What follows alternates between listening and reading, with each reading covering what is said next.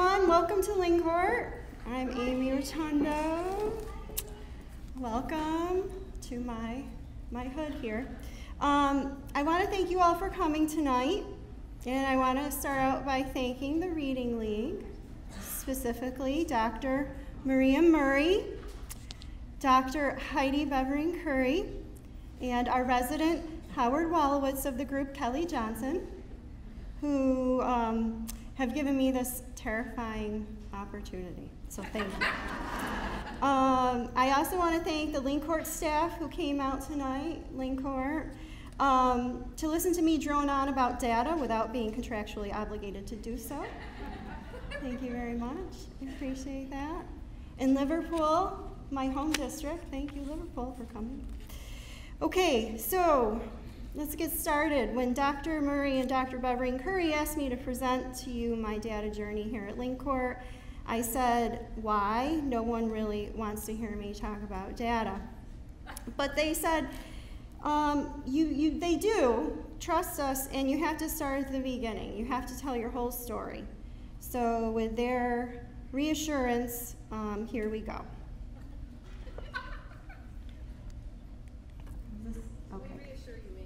Thank you. So this is our agenda for tonight. I'm going to give you an introduction about me because they told me to, and not because I want to. And we're going to talk about Lingcourt's data evolution, working with different levels of data, proficiency versus growth, and then some great realistic strategies for educators who are super busy, and then some time for questions and answers. Does anyone want to leave right now? I know it sounds really exciting. But you're here, so that's great. So first off, we're going to talk about my data. How did my journey start?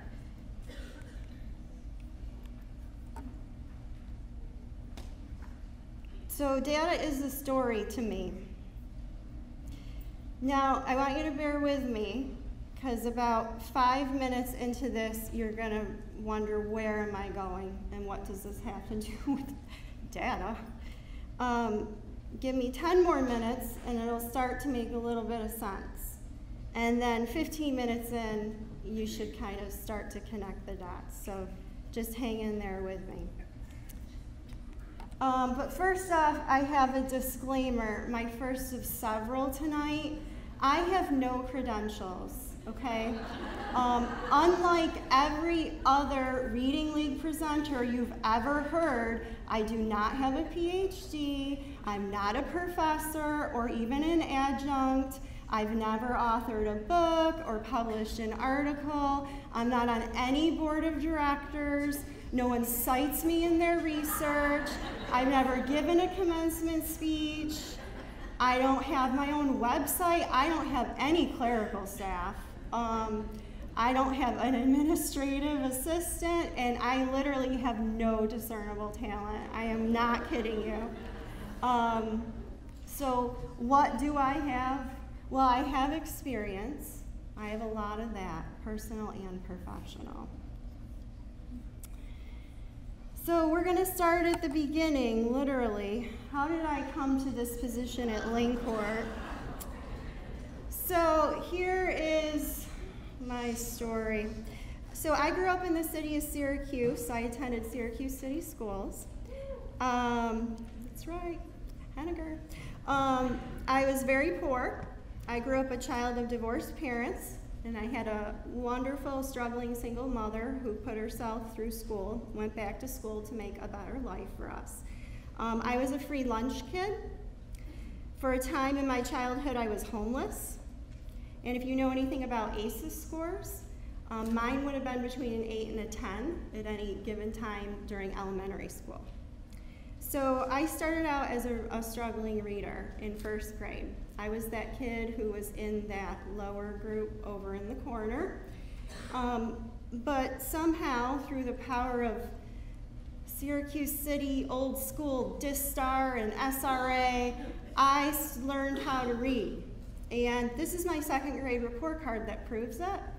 I didn't do well in handwriting, but I did really well in reading.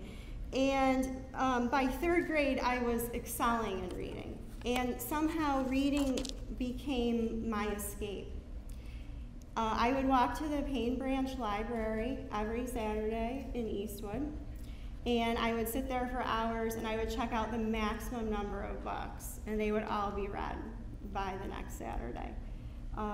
So I really understand, not just sympathize, with students who come from poverty. Yeah. I've not come very far at all. Yeah.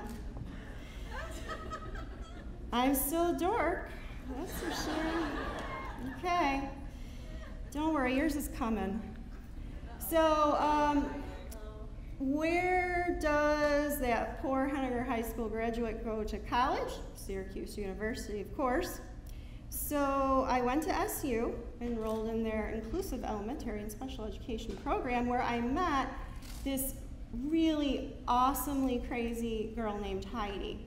And she was the complete opposite of me. And I loved her. I was fascinated by her. She came to class with her black Doc Martens, and one time her snake literally wrapped around her, and I was like, oh, I just loved her from the beginning. So that's where I met her, and we graduated together with the same GPA, okay? Same GPA. I know she's brilliant, but back then she was just Heidi. So without the doctor. Tell more stories. Oh, I've got stories. For another. So my parents like to say I never do anything the easy way, and that is very true. Because within 90 days I graduated from SU. I married my college sweetheart, Tom Rotundo. And he had moved to North Carolina to teach physical education and coach football, and I followed him. And I didn't know what I was getting into, but I loved him, and so I did. And so I was hired by the Rocky Mount Nash County School District right off I-95 in North Carolina, the largest producer of gold leaf tobacco in the world. That's their claim to fame, I'm not kidding. I was hired to teach self-contained special education 1st through 5th grade, because that's legal, in a trailer behind the school in the middle of a cotton and a tobacco field, and all day long, the pesticide planes flew back and forth over my trailer. But hey, I had just graduated from SU, and I knew everything, okay? So it didn't matter. I was all good. I was gonna fix it. That Yankee, I was going down there, and they still to this day think I'm from New York City. That's another story. But I was full of confidence and ambition, and you know, even when they told me my materials would be what the other teachers threw away the first week of school, I did not give up. I knew what I was doing. I was going to make a difference.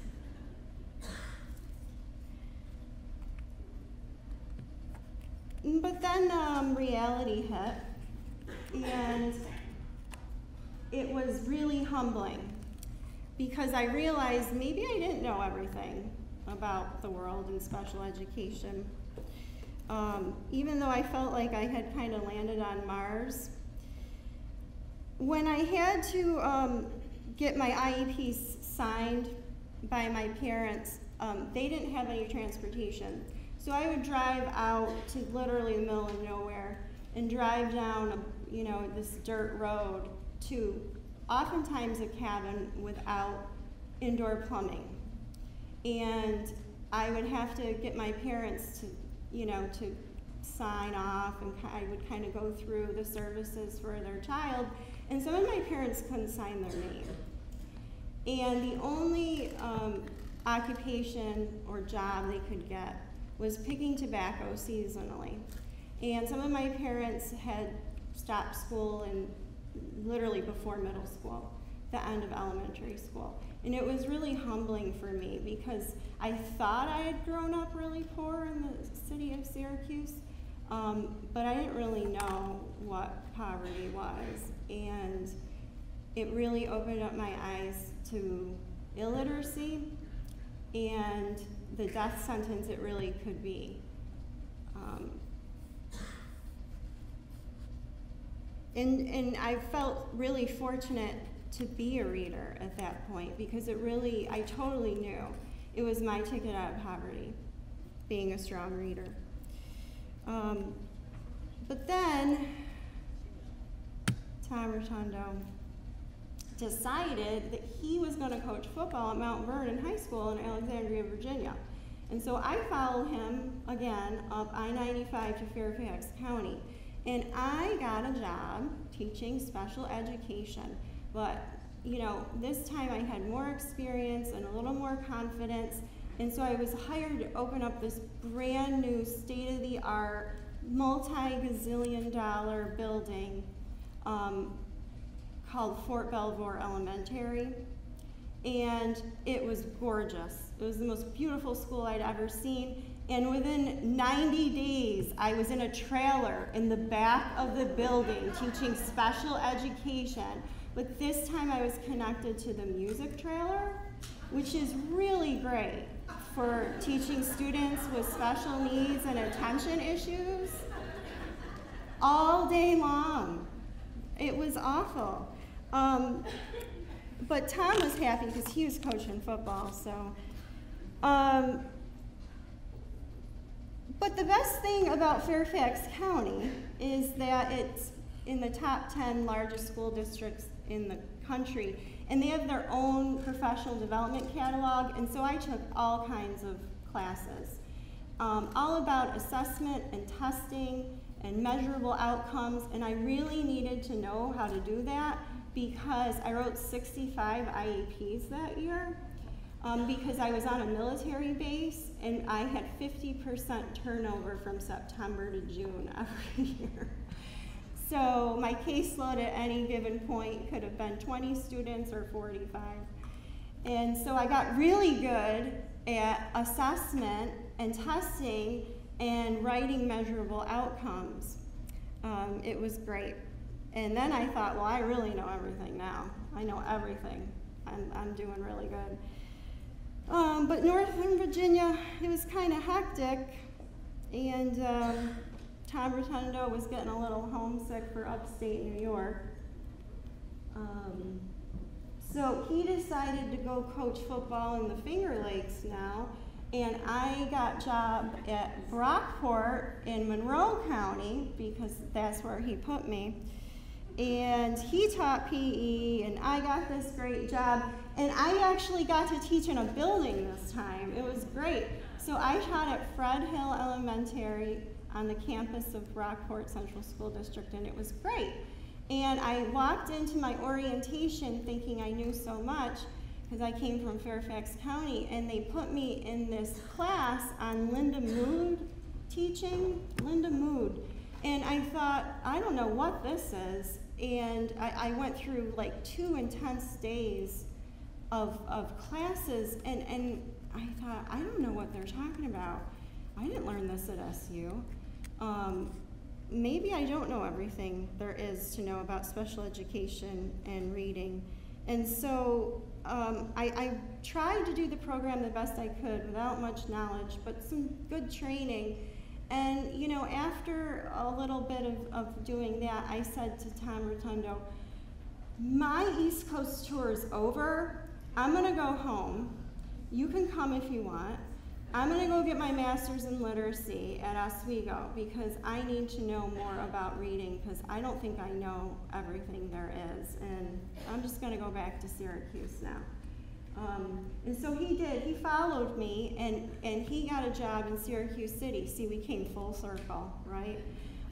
And he got a job teaching phys ed, and I got a job here at Linkcourt teaching 4th grade. And I got my master's in literacy, and it was great because now I really knew everything. I got my master's, and I learned that 3 cueing system. And I had it down, and I had my guided reading groups and my DRA, and I was set. Like, I knew everything. I could fix everything with my kids' reading issues now. I was feeling really good because I've got all this great experience, right? And again, because I don't like to do anything the easy way, right? I'm teaching, and I had a baby girl, Isabella, and then I graduated with my master's in literacy from Oswego. I did what I was supposed to do. Then I had twins 4 weeks after I graduated with my master's from Oswego. And then, like, literally 3 weeks after the twins were born, Tom finished his master's at Brockport. See, he was still driving out there to finish it up. We moved to a bigger house, and I'm still teaching during all this time, right? No, I never do anything the easy way, ever. And then this happened.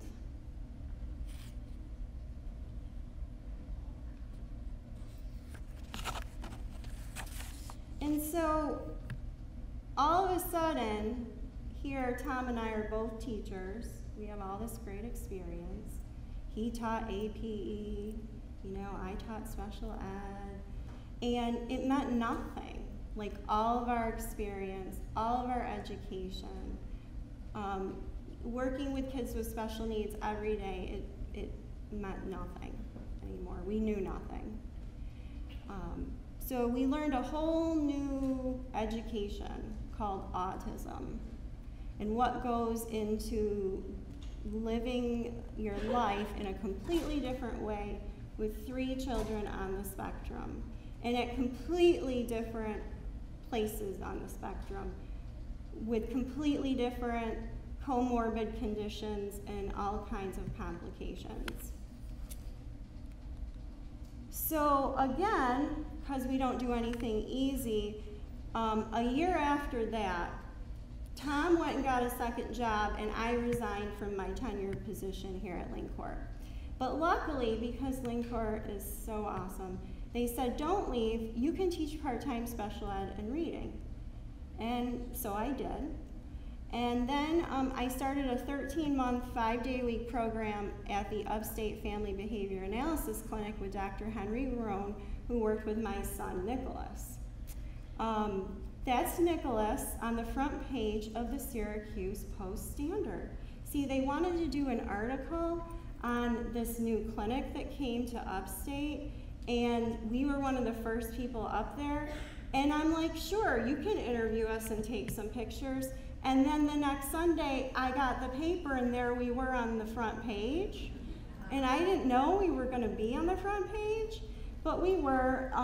And so what can you do then? There's your whole life splashed out in front of you. But it was good that we did it. I learned a whole nother education at Upstate with Dr. Roan. I learned all about data collection and collecting data in a really valid, reliable way. I learned all about how, at the time at least, in education, we really didn't use data much. We just kind of used to go on our feelings a lot, and that really bugs researchers, can I just tell you? Because I would stand there behind that two-way glass every day and watch what they were doing, and I just learned how there's such a disconnect at the time, especially between research and education. And so I just soaked it all up. I soaked everything up that I could up there. Oh, and by the way, I then enrolled in my CAS program at Lemoyne because I wasn't really sleeping between midnight and 3 a.m. anyway, and I didn't have much going on, so I thought, well, why don't I do that too? I'll just get my CAS and see where it leads. Never do anything the easy way. So this was my goal, okay? I was going to get my CAS, and armed with all of this new knowledge about autism and special education, I was going to make a difference in regional programs. I got connected with all kinds of people and nonprofits. I went and visited all kinds of programs around New York. But if you've learned anything about my life at this point, it really didn't turn out that way. That is not where my journey took me. So hopefully at this point, you think I'm somewhat qualified to talk to you about educational data tonight, but you might still be wondering, what does any of this have to do with your teaching and collecting data every day? So it will make sense soon, I promise. For me, though, all these experiences kind of came together as I was finishing up my CAS, and things got really bad with my son.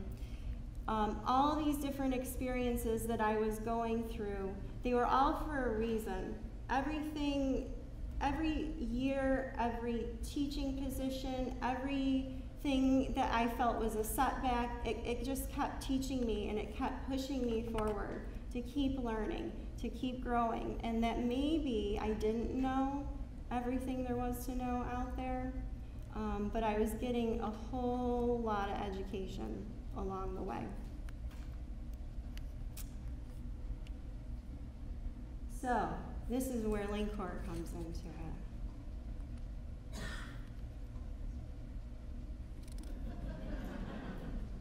This is how I live my professional life. Ask anyone here. Okay, so guess what? They kept me on. Wasn't that nice of them? I finished my CAS, and they're like, look, all of this stuff is coming down the pike with RTI, whatever that is, and Part 100 regs, and you seem to have a good handle on, Excel, so why don't you stick around and you can take care of this, right? So I met with Jay Austin, our wonderful superintendent, and he's like, okay, here you go. Go figure it out. So I did, and here were my initial responsibilities. I had to report district data to state and federal departments. I still do that. I wrote and had to implement the new RTI plan and program requirements of the 2010 Universal Screening System, the new mandates for K-8, reading and math benchmarks 3 times a year. And then I had to analyze and present this data to teachers and administrative staff for the purpose of impacting and targeting Tier 1 instruction first, but then implement and supervise a Tier 2 and 3 progress monitoring system for the purpose of implementing research-based academic and behavioral interventions. And then I needed to work with the teaching staff on implementing data-driven instruction. So, just a few things there. And so I dove into those Part 100 regulations, right? Only someone like me would enjoy that. I learned all about information and reporting systems, the Office of Accountability. Sometimes they call me. We talk about state testing and all kinds of fun stuff. But basically, the first order of business was developing this thing called the inquiry team. So there's a lot of different names for an inquiry team. Raise your hand if your school has one. It's a trick question, you all do. It's just called a lot of different nonsense, right? The data team, the building level data team, data inquiry team, school-based intervention, remember SBIT, right? The district data committee. I've even seen this one, this is no joke. District Data and School Accountability Committee. How scary does that sound, right? Isn't that awful? Okay, so I'm like, no, we're not going to have ESPA or any of that. We're going to have something really hokey. So we came up with CARE Team, which stands for Child Assessment Response Evaluation Team. And it is a professional learning community, and I was super proud of it. It is the best name ever for a data inquiry team, and this is our purpose.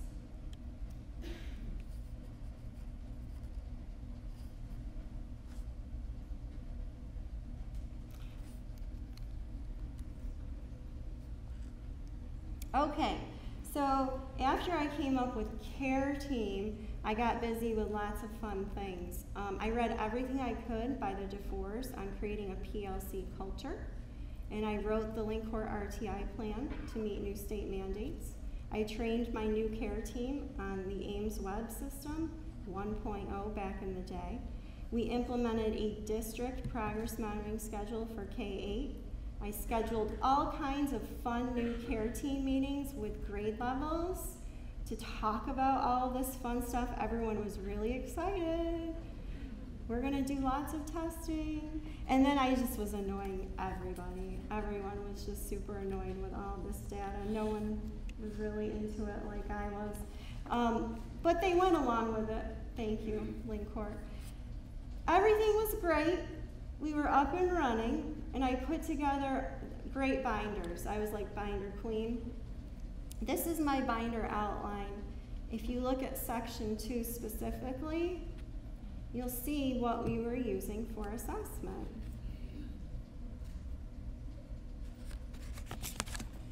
Fun, so DIBELS, right? It's okay. DRA, Fontes and Pinnell, LLI, Harcourt, Lucy Calkins, writing, and some math, you know. Something to do with math. So now I had all the answers. Now I knew what I was doing. Up and running.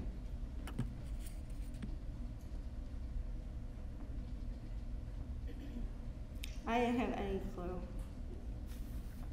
No clue. So I'm going to show you my cringeworthy beginning.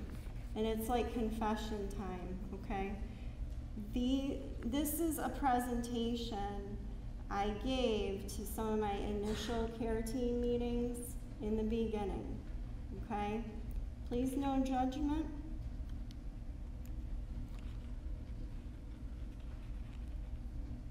Look at the heart. This is right before Valentine's Day.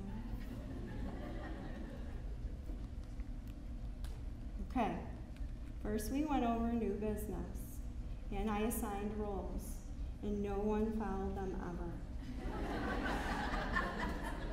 Do you ever have meetings with a timekeeper? Does anyone ever want to be the timekeeper? Rule enforcer, oh my God. When I asked someone to be the rule enforcer, they like cringed. Like, no, I don't want to do that. And then we had a summarizer note taker who took notes, but you know, not a whole lot happened, so it was okay. So this is our business, and we're going to look at some district data, all right? Here's the summary. You ready? Comprehension scores very consistent. Great improvements in ORF. Strengths, vocabulary, and Dolch words. Challenges, everything else, right? We had 93 non-responsive students in AIS. That might be a problem. But I still had lots of celebrations, okay? So every grade level we celebrated. I was really trying. I was trying really hard. So my first celebration was this teacher. She was pregnant and she made it to February. Because that's what you talk about at a data meeting, right? We had 7 kids leave AIS reading. Okay, that's okay. They ended right back up in it a few weeks later. That's, our DRA level increased, super, and something with Study Island. We don't use that anymore, so I'm not really sure. Here's our first grade celebrations with our data. Sight word improvements, very specific. They progress monitored every day. That's why they were champions. They worked so hard. I led them down so many bad paths. 2 kids got out of AIS reading, and our DRA level, it went from 2 to 4, y'all, okay? That was, I don't know what that means. 4th grade, okay, this is literally, these were our celebrations. Specifically celebrating comprehension, vocabulary, oral reading fluency. Again, it's very specific, I know. DRA went from 36 to 40. Okay, and something again was Study Island. I don't remember. But guess what? Spoiler alert. What happened with our oral reading fluency in 4th grade from that February 2012 to June?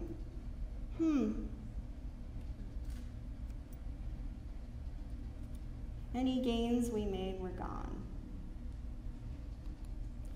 But I kept trying. It was the same with 3rd grade. Now, in 3rd grade, we welcome back a teacher from maternity leave. Welcome back. Here's your data. It's not good.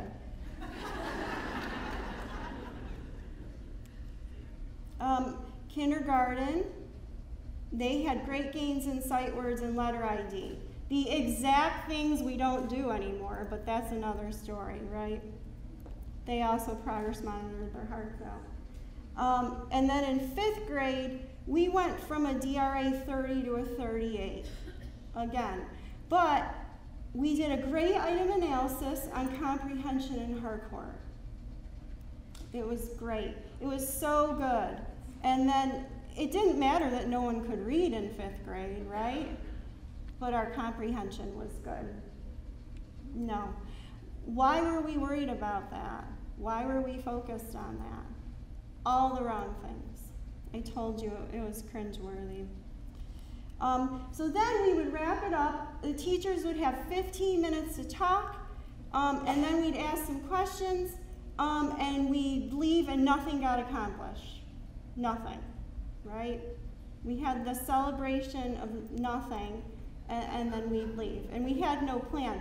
These were my data meetings, right? Super proud. I couldn't understand why things weren't changing. This is our data-driven instruction summary.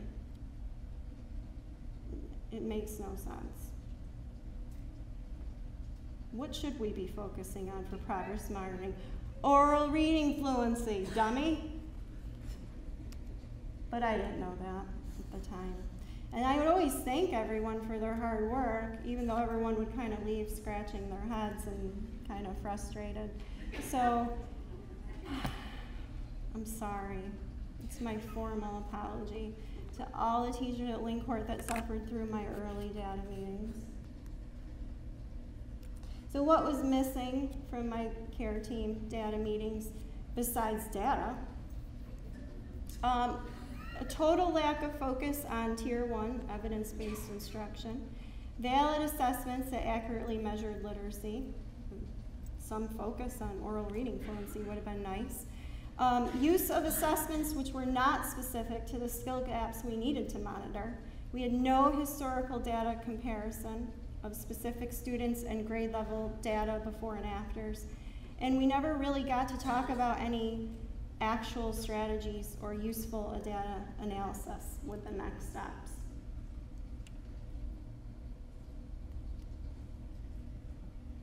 So after a couple of years of this, my comfort level with Ames Web got a little better, and I started to actually look more specifically and strategically at the CBM, and I noticed it really was not good. I had to face facts.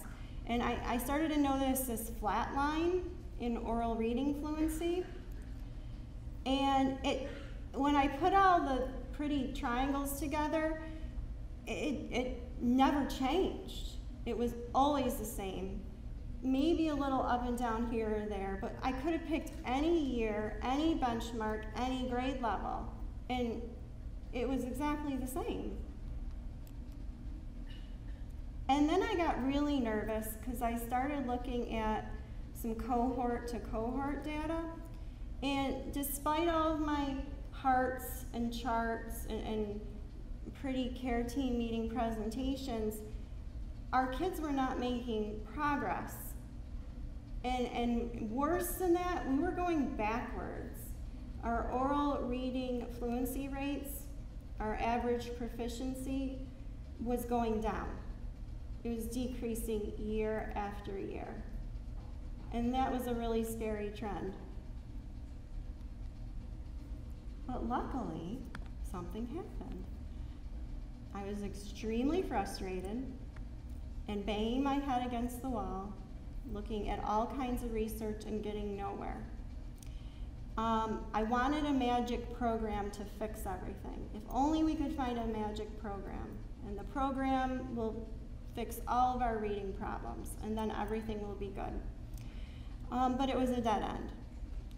So around this time, our Board of Education president, Dr. Larry Salamino, sent our administrative team a presentation from this organization called the Reading League. And I thought, well, that's, cornier than Care Team. But I thought, okay, I'll take a look. And I literally sat down after a board meeting. It was like 9 o'clock at night. And I went through one of their first presentations and I almost cried. I kid you not. I was at my kitchen counter till almost midnight, going through it over and over and over. And I remember emailing the administrative team in the middle of the night, this is it. This is exactly what I've been looking for. This is our answer. It was really like the heavens opened up. It was a beautiful moment. And then suddenly, it dawned on me, all of that experience I had, all of that training had led me to this point where, again, I didn't know what I didn't know. And I was back in the learner seat again. But it was okay. It was okay, because I'd been there multiple times. And it was because of all my experiences, because of all my setbacks, that I was 100% open. When you are willing to face uncomfortable and persistent realities about the academic performance of students in your school, you're probably ready to lead your staff in a different direction. Because I knew I didn't have the answers, I was completely ready. And our staff was really frustrated too. So our administrative team sat down with our wonderful Reading League ladies, Dr. Murray, Dr. Beverine Curry, Kelly, no PhD like me, right? But wise beyond, anything I'd ever seen. They had a plan. They were just amazing. And they said, put aside the magic program, okay? We're not there yet. You have to be patient. We're gonna roll out a long-range plan. And I was like biting my nails, but you don't know how desperate I am right now. Our data looks terrible. I've been telling everyone to do everything the wrong way, and I'm a wreck. They're gonna fire me. And they said, just hold on, we're gonna be good. And so we spent a year and a half working with the Reading League before we even talked about a program. We did all kinds of professional development. All with the Reading League, all of these people now that are just so hard to get a hold of, right? They were here all the time. Dr. Kilpatrick just stopped by one day at one of our sessions, and it was just they were all there, these experts. I was just soaking it all in. So now that we had some knowledge, I knew besides everything that needed to change with instruction, my whole world had to change too. My data meetings needed a complete retooling and actual data. And so I needed to present data to teachers that represented past, present, district grade level, all the way down to the individual student. But I also wanted everyone to understand why. The why behind what we do and the what behind the data. I wanted them to have reading and data knowledge. Working with different levels of data, so here we go.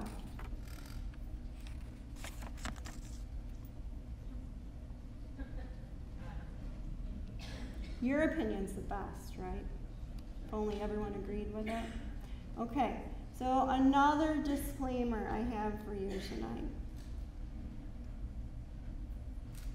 So, from here on in the presentation, I'm going to assume your district uses valid, reliable assessments that accurately measure students' skills. If this is not the case, this information may be helpful but not immediately applicable. Quality formative assessments are step one. I hereby do not endorse any specific assessment or benchmarking system. New York State 3.8 assessments will not be part of this presentation tonight. I also recognize students are humans and there are many factors which can influence student performance day to day, thereby impacting data results. Thank you. Okay, so I've heard all of these things. This data doesn't mean anything because, right? My class had a bad day that day. The students were tested on a Monday. The students were tested on a Friday. The assessments were given in the morning. The assessments were given in the afternoon. My students are bad test takers. My students have test anxiety. My students can't show what they know on a test. My students have bad home lives. My students are poor.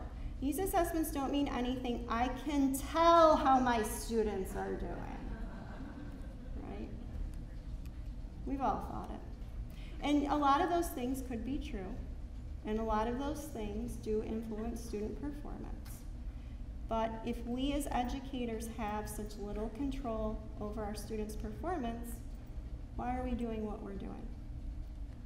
And some of those things were true for me, and what if my teacher had said the same thing?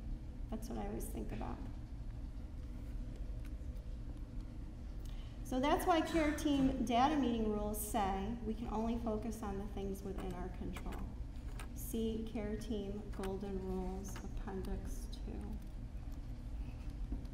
So ask yourself now, where are you on the data use continuum? Where would you put yourself or your team or your school or your district?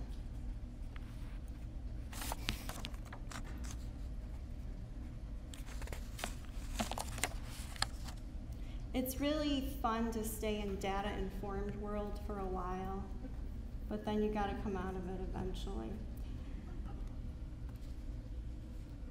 Okay, so let's talk about working with district and building data. This is what I call the big picture. So let's say you decide to take a road trip to Miami. Do you just jump in the car and go? Probably not. The first thing you might want to do is look at the overall distance for the entire trip. You take a bird's eye view of the driving as a whole. You look at the major routes first. You see some areas that are construction zones or red flags. And Google will just take you around those now, but just stick with me. So you take note of those and you see some good open areas where you can make some good time. And so why is this important? Why does everyone need to know district level data? Because historical district data tells teachers and administrators how your Tier 1 literacy program and initiatives are working or not. It creates buy-in, it gives everyone ownership and shared responsibility. Instead of seeing data as dreaded accountability, it can empower staff, it can focus everyone on the same goals. And oral reading fluency is especially important to monitor and analyze. And this is how I knew LingCourt needed the Reading League. And why is it important to me that everyone understand district level data, because when it's not going well, it's easy to justify the need for change.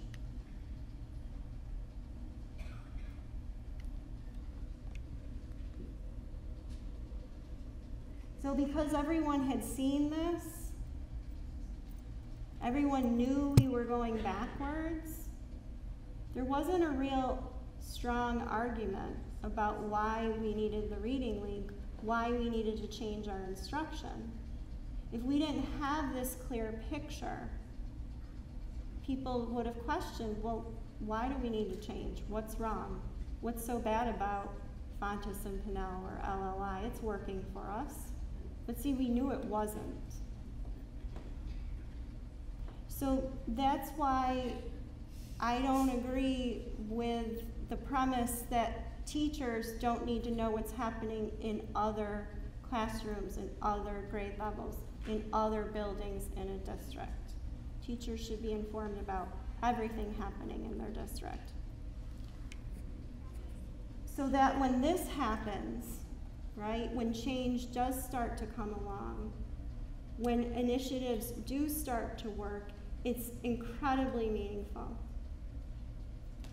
So this was our 4th grade reading composite performance last year after some transformative change.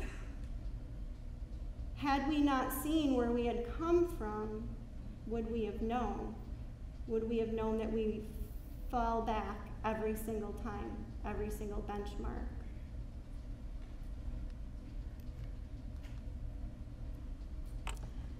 What about viewing data cohort to cohort, following the same students year by year, building by building? Well, we started doing this. In winter 2016, we had just started working with the Reading League. And for oral reading fluency, our 2nd to 6th graders, because we didn't really even use the CBM for 1st grade, to be honest with you, because our kids couldn't even get on the board. So we started it in 2nd grade. 43% of the students we tested were proficient. We just started bringing in the Reading League to do some good PD and build our knowledge. After a year, you can see we went up to 45% proficient, and you might say, well, that's not so great. But we were turning around the Titanic. We had been going down every single year. So not only did we stop that trend, we turned it around and started improving. And that was just with building knowledge, doing some good evidence-based tier 2 and 3 intervention. Then winter 2018, we had just started implementing a new evidence-based tier 1 literacy program, UPK5. And we went up a little bit more. Still working with the Reading League, still building our knowledge. And now this past winter, a year and a half of our new program, 3.5 years working with the Reading League, we're at 60% proficient. So 17% more of our students are proficient in oral reading. Our 4th grade has the highest reading proficiency level in our data records at 73%. So that's huge for us.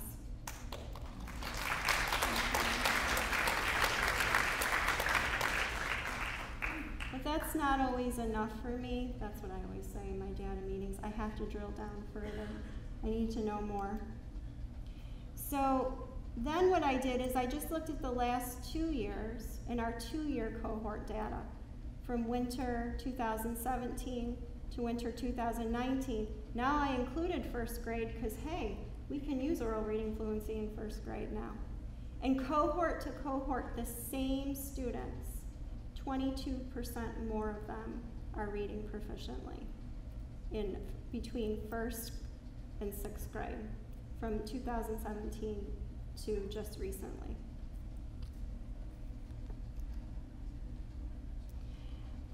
But without looking at cohort to cohort district data, would we truly know the impact of the Reading League and our Tier 1 literacy program? would we really know the power of our evidence-based instruction? So 3 times a year, I publish this. This is our district benchmark data report. This is in Google Drive for all staff. So no matter what you teach, you can go into the Drive 3 times a year and see how we did on all of our benchmarks, K-8. And I also present this to the Board of Ed 3 times a year, and so it is public information.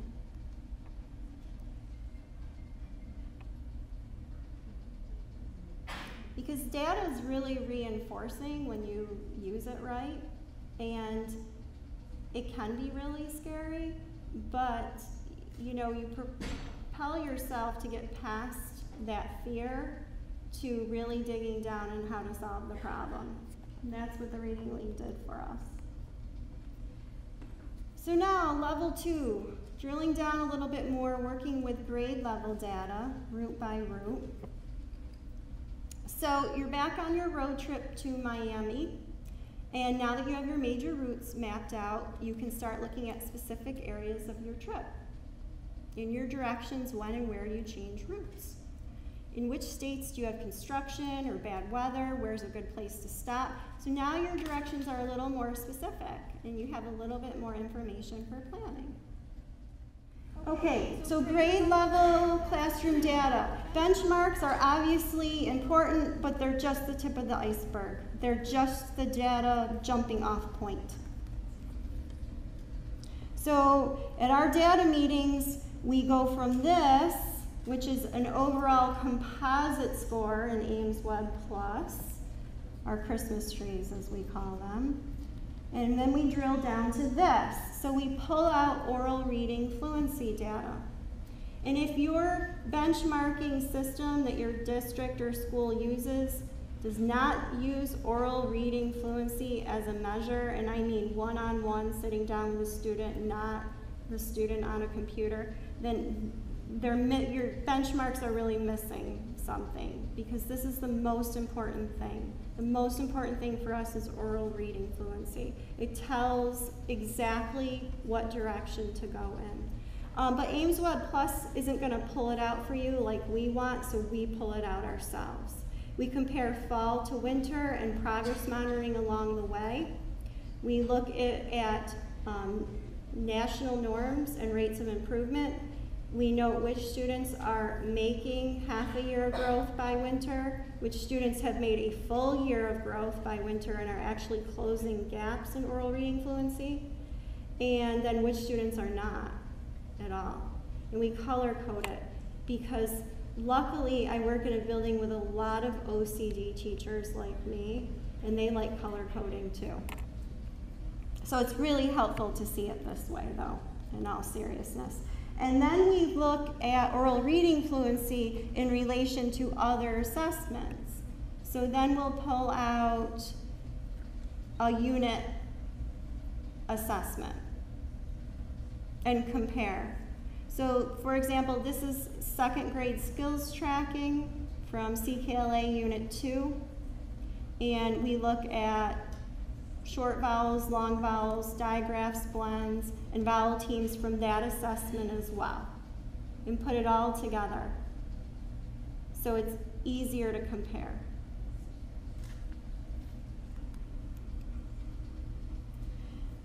So by the way, at these data meetings where we look at all of this stuff, who needs this information? Who can benefit from having this data?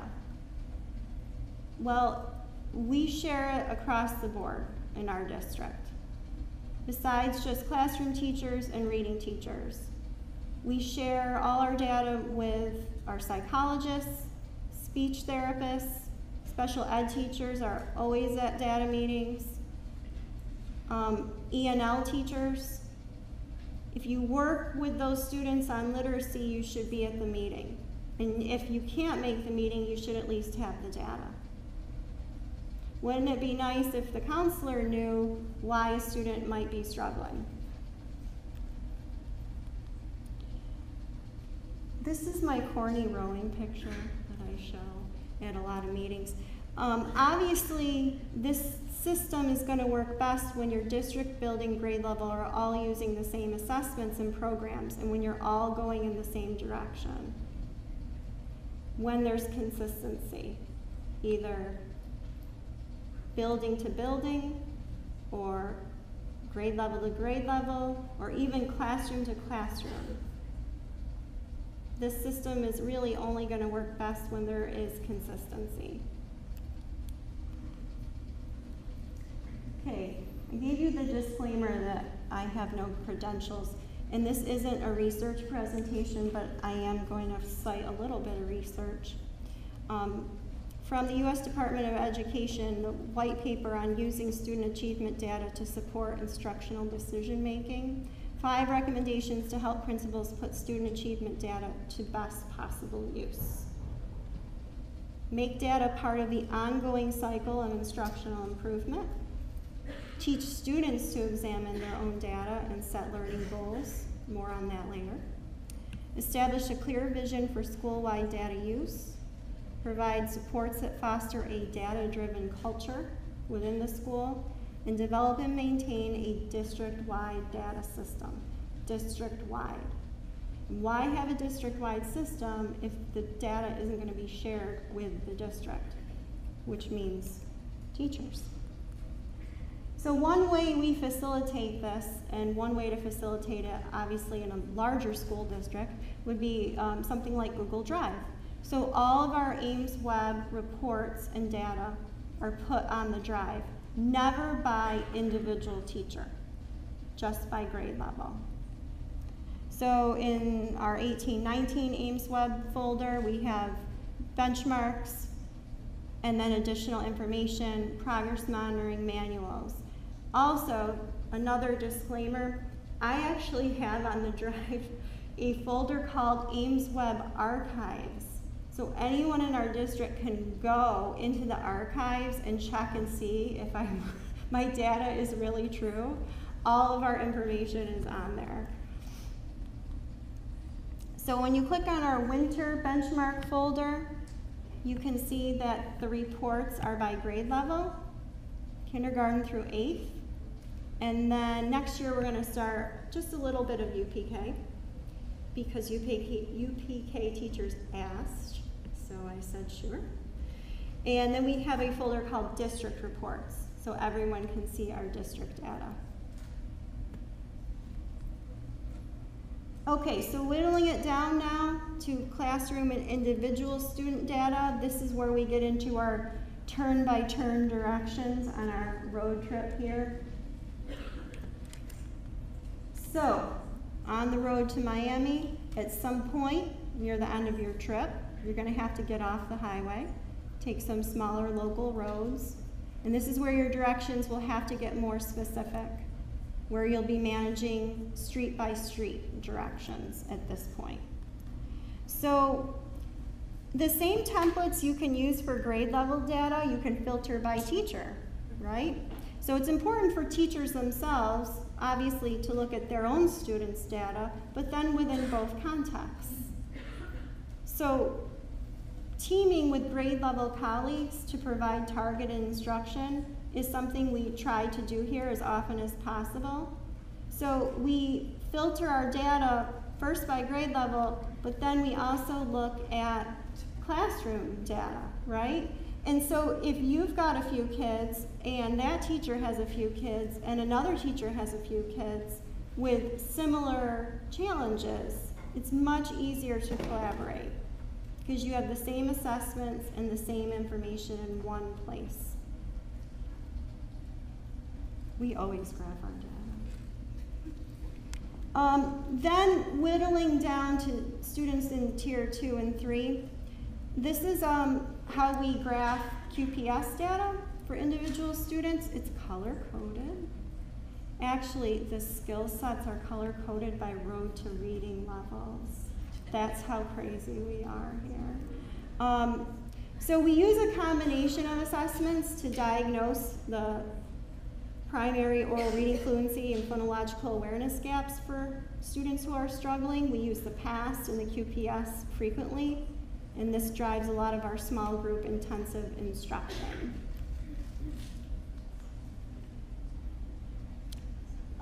Then for additional interventions, for example, rewards, we might use individual assessments and look at those across a classroom or grade level. So now I'm going to redeem myself. Let me show you how we do things now at LingCourt the right way. So this was 2019, a few months ago in February. I got rid of the hearts. There is a snowflake. It's still who we are. But this is our agenda now.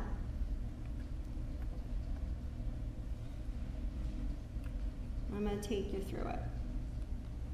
We have care team rules and norms. I got rid of the rules that we weren't following, but we read these at every single meeting. We have golden rules and meeting norms that we do our best to follow, like putting our cell phone aside, not attacking each other, but being really honest. I would rather that teachers come to a data meeting and air grievances and frustrations in the meeting to get them out so we can work on them together than to not say anything and leave the meeting and still be frustrated. And we try to stay on topic as much as possible. We read those every single time. And every single benchmark meeting, we go over all the assessments. I never assume everyone remembers them. I never assume that, someone coming in new remembers all of them. So I go through what students take each benchmark and then how it filters up through the grades.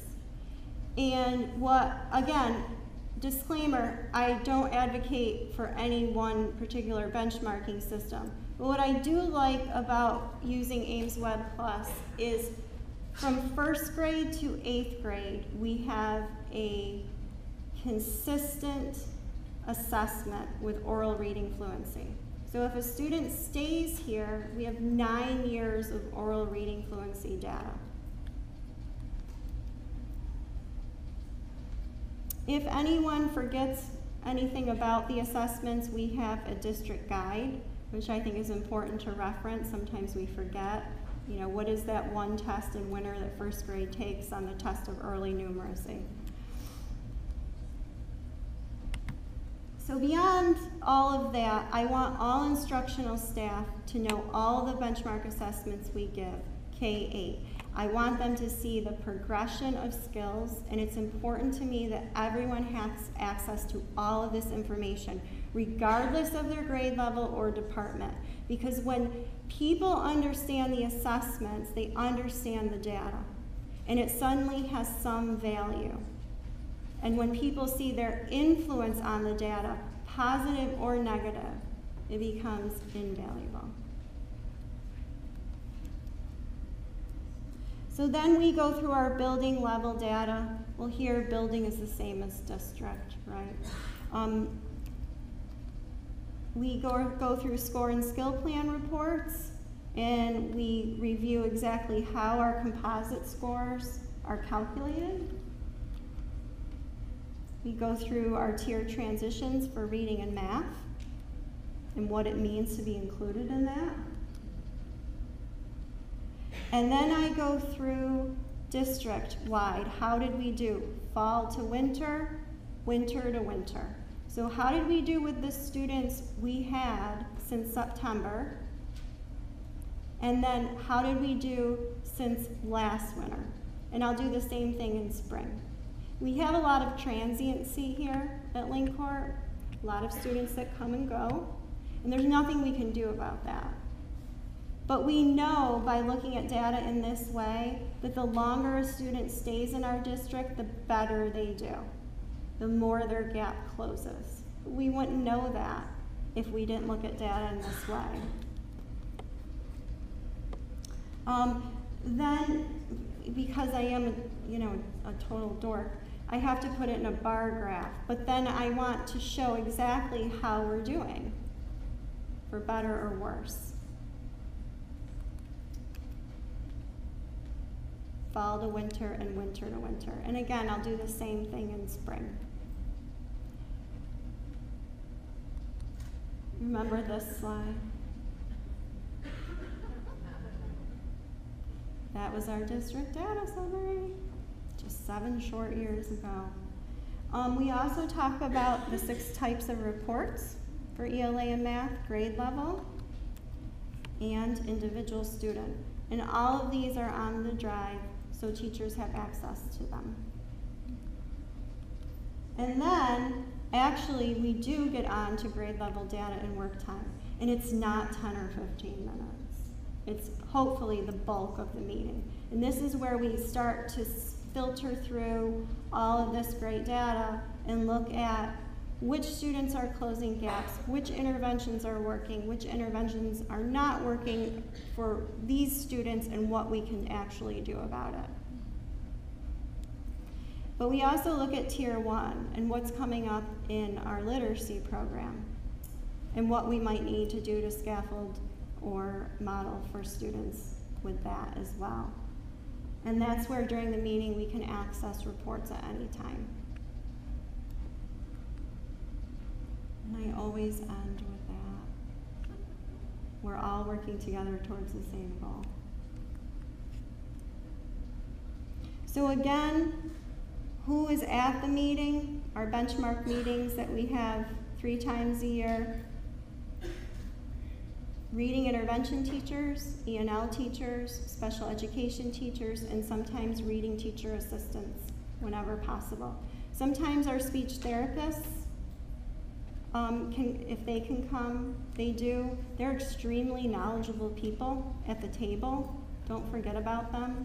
They're awesome, and they can help a lot too. And so we don't always get everything done that we want to in maybe a 90-minute benchmark meeting, but we always leave with a plan for moving forward. So the meeting is not the end, it's the jumping off point. For smaller grade level team meetings, during common plannings, and it's also the beginning of the plan for the next marking period. We plan specific interventions for the next groups, look at Tier 1 classroom interventions, think about how students might perform in upcoming units, what scaffolds they might need, our ENL students, what they might need, and for spring meetings, it's also looking ahead to the next school year.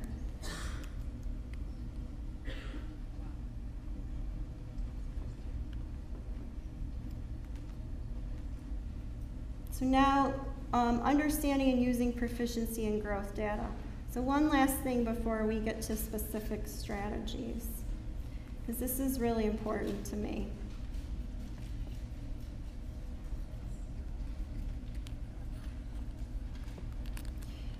So there's 2 sides to the data coin, we like to say around here, growth and proficiency. Growth, how the data change from point A to point B, and proficiency, how the data compares to an ideal standard. So here's an example, okay? Because Dr. Beverly Curry told me I needed a real life example, so I came up with one. Okay, so you go to the doctor, and your doctor says your LDL, bad cholesterol, is at 161. You're in the high range, right? She wants you to follow these strategies for lowering your level. Stop eating fast foods. Avoid foods with trans fats. Increase fiber-rich foods. And so your cholesterol level is not proficient. You could also say you're not proficient with strategies to control your cholesterol. So you're at high risk and you need intervention. So over the next 3 months, you follow those strategies and you go back to the doctor and you find out now your LDL is borderline, okay? So you're down 3 points. So you're not where you need to be, but you're making progress. Should you continue with the same strategies? Maybe add in some new ones? So you decide to keep the original strategies, which were helping, but add in some more. And you start on an exercise plan and limit your sugar. So you're borderline, you're not proficient, but you're better. So you work really hard, and 1 year later, you go back to the doctor, and your LDL is 129. let's say fairly good range. So proficiency versus growth. You're not optimum. Your improvement is significant.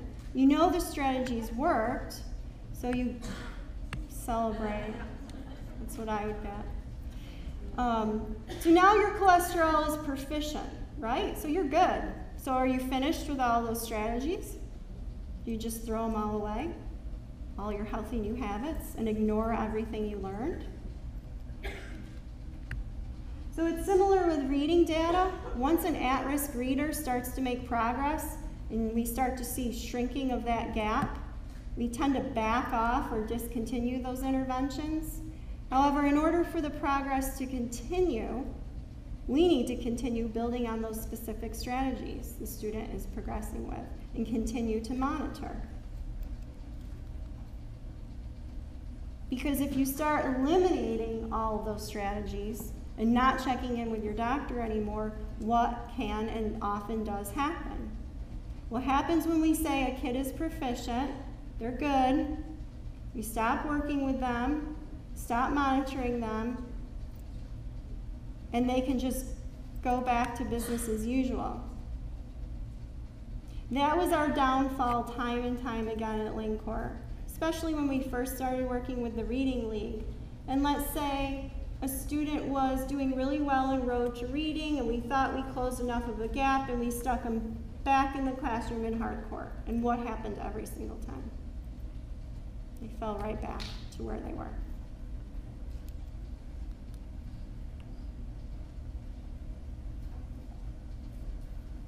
This roller coaster effect, though, it can still happen to us when we're not careful. And every once in a while it does creep up with us, this vicious cycle. So which data is more important? The moral of the story is both. Looking at growth and proficiency in the context of each other is vital. The same data tells you different but related information. So we always look at both. Okay, so now I'm going to vent for a minute, okay? So, state testing, right? What goes in the paper? What goes on Syracuse.com? Proficiency. How many 1s, 2s, 3s, and 4s are in the paper? And if you looked at LingCourt's proficiency data in the paper, you would be like, oh my God, why is the Reading League having her talk about anything? What's never in the Post Standard or on Syracuse.com is your state-issued growth score that every district and building gets out of 20. And what they never publish is that LingCourt always has very close to a highly effective growth score, that we're always at 16 or 17 out of 20. But all the public sees is those 1s, 2s, 3s, and 4s. And you can have a student who scores a 3 or a 4, but has completely flatlined in their reading data. They're not making any growth, but they can get through the state test. That's the end of my soapbox moment. Okay, so finally, strategies for busy educators. What you came for, right?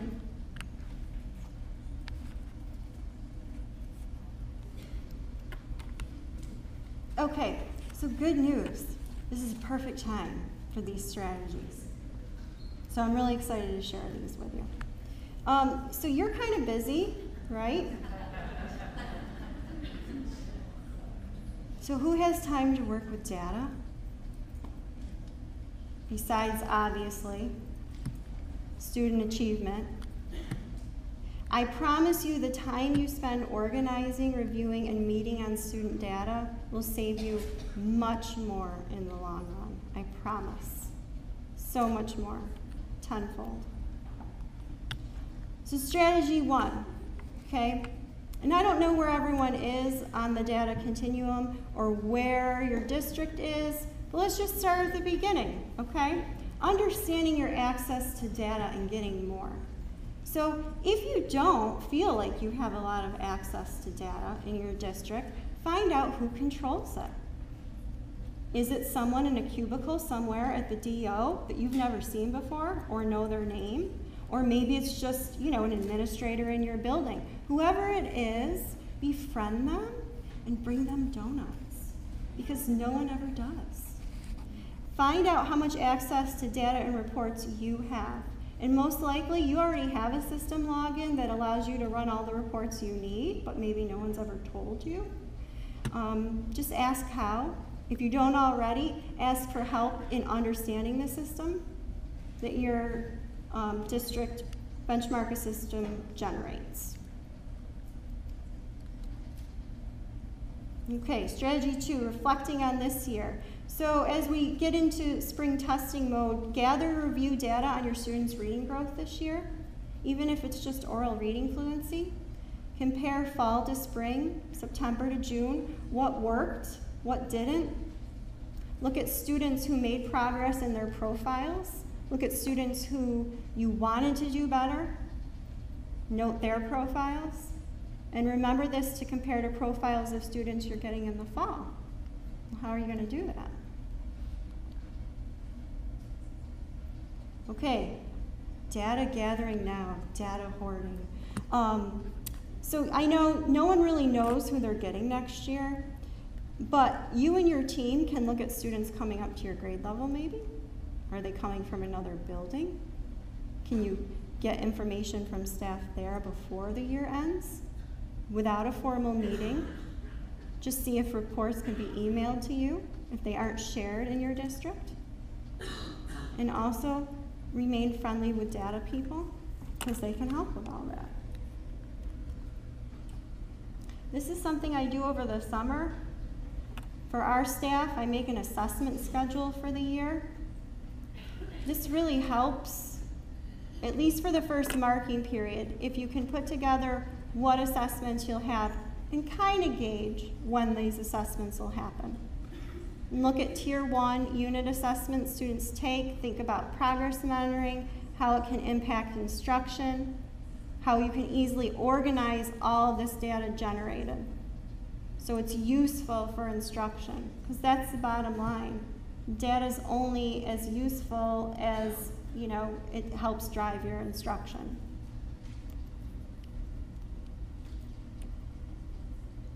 This is another thing I do. I'm actually working on them for next year, creating data templates for next year's assessments now.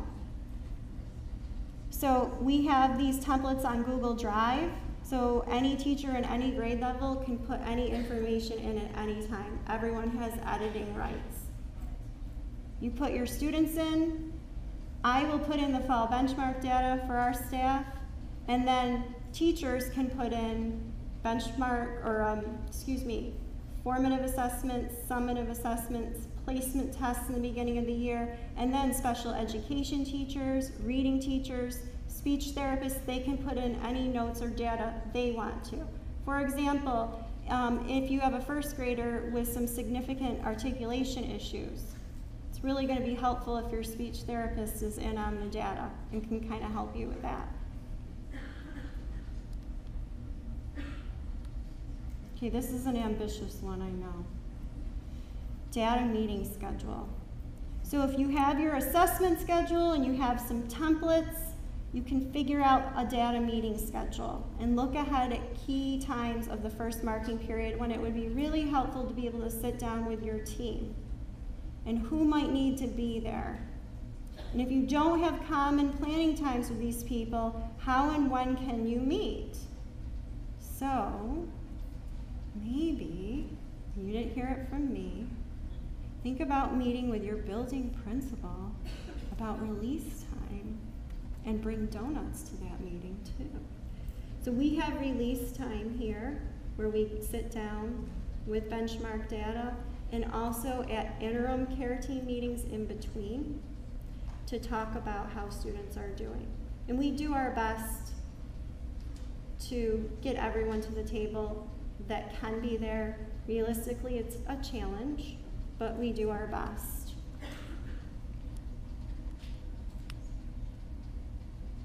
So once you have all this data, how are you going to know if your kids are getting better? What's the measurement? So if we're using Ames Web, we use national norms always. We never compare ourselves to ourselves. We don't even compare ourselves to OCM BOCES or the region. We only use national norms. And this is where that growth versus proficiency balance becomes super important. Where are your students in the beginning? What percentile band are they in? And where do you want them to be? Not just at the end of the year, but maybe mid-year, and progress monitoring in between. What's most important for us is monitoring the ORF and phonological awareness. That comes first. And we look at the norms tables and how much growth is needed to shrink the gap.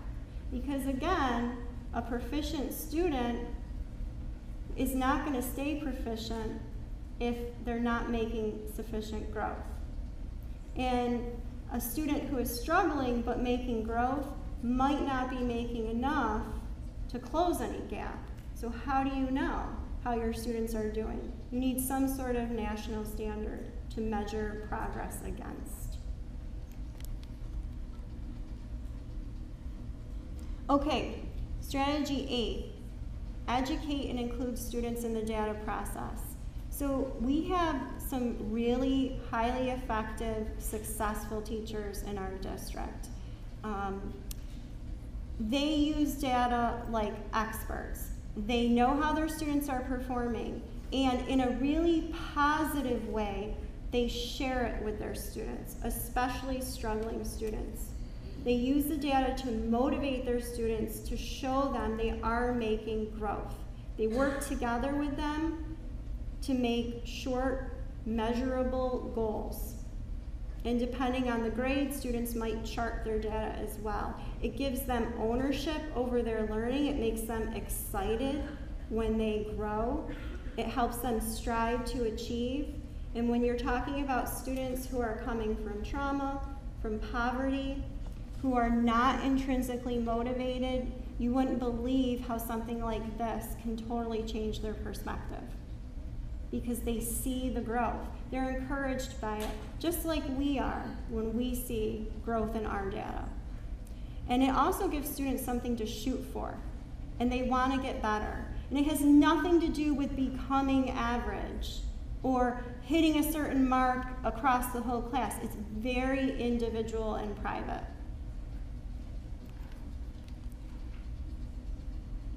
Strategy 9, again, remembering to look at both growth and proficiency when reviewing your students' data. This happens sometimes to us still. We see a student start to take off in the fall. By winter, they're doing well. If we back off, what happens? Taking our foot off the gas, as Heidi would say, right? Got to keep your foot on the gas to keep seeing those gaps get smaller and smaller.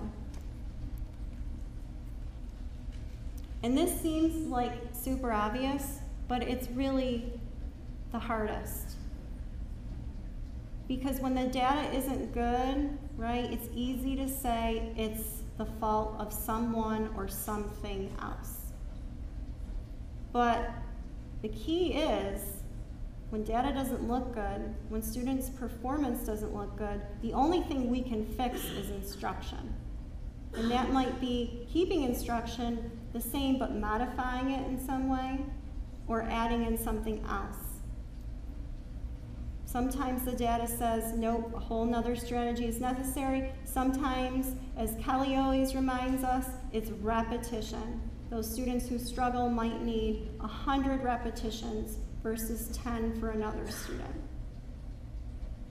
But that's why progress monitoring the right skills is so important.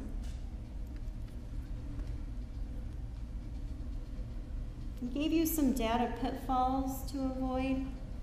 These are just things we've done here and learned from, things I've gone through time and time again. And this is on your knowledge sheet too.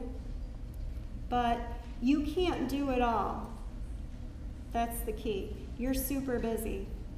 And the more data tasks you can share with your team, the better. You can't rely on one person to do it all. And you can't rely on a single data source to give you all the information. It's also, on the other end, important not to get bogged down with too much data and too many reports, and looking at all sorts of other things when the answer is very simple. It's oral reading fluency, right? It's really hard, but you know, mid-year, especially like February and March, we all get really discouraged and we really get bogged down with all of the things outside of our control. Our students who are homeless, our students with terrible backgrounds, students who just came here from another country and speak zero English, and they're scared and we're struggling to help them. It's easy to kind of get bogged down with all of that. But looking at our data and where we've come from can be really encouraging and show us we are on the right track. We just have to keep at it. And sometimes that's the hardest thing too, sticking with it. Being as organized as possible is super helpful, especially like how I said now is the perfect time. So even spending like an hour a week over the summer getting organized and getting some templates in place will save you so much time in the fall. Also though, remember progress monitoring is not the intervention, and we have fallen into that trap too. Progress monitoring, and you know, we're wondering why the kids like aren't even trying anymore. That's not the intervention. It's just a tool to see if your intervention's on the right track. Only looking at a student's data at one point in time without a historical context, and then only focusing on that one benchmark assessment.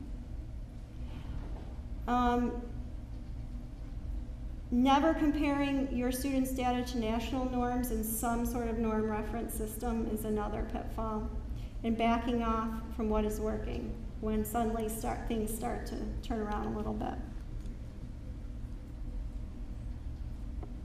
Okay, so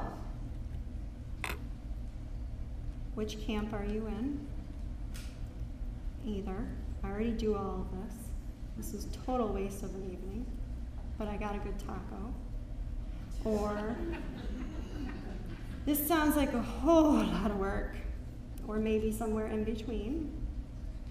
So the notorious RBG, who we love, we remember her quote, "Real change, enduring change happens one step at a time." And even if you can only do one thing, make one change with using data, when you see the payoff, it's just really reinforcing. And either way, like it or not, data is an ongoing educational issue and ongoing national issue. So my final words of wisdom: it can be used for good or evil like anything, right? Data is like any other tool. And sometimes the direction it points us in is obvious, but we set up a lot of imaginary barriers as to why we don't need to look at it or why we don't have time to look at it. But try to step out of your comfort zone and have honest and open conversation with others and yourself about it. And remember our golden rules in the care team. That's why I have them. Data can be really threatening. But if you get over that initial hesitation, it can become your best tool, maybe friend.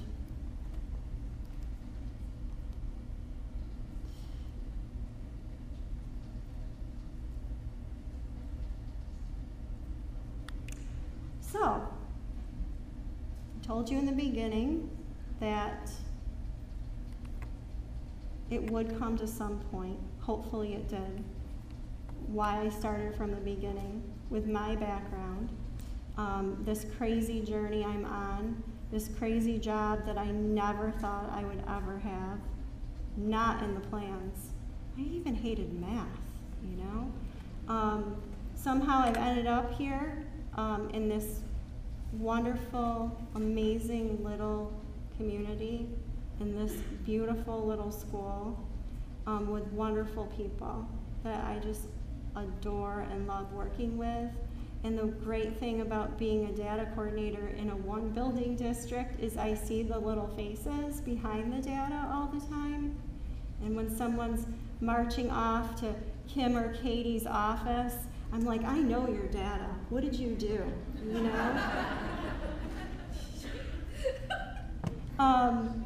So it's really meaningful to me. That's what I really want to highlight. That data here at Lincor, we know the little faces behind it, and that's why we use data. That's why it's really important to us, because the bottom line is our job is to help kids grow, and most importantly, to help them learn to read, to give them a shot in life like I had, because somehow, thank God, I became a really great reader, and that's what saved me. And that's kind of what drives me every day. When I see kids with similar backgrounds to mine, and it makes me so happy when we finally have it all figured out and we see kids making all of these gains and all this progress and we celebrate together. That's what it's all about. It's not just about numbers and spreadsheets for us here. It's much more meaningful than that.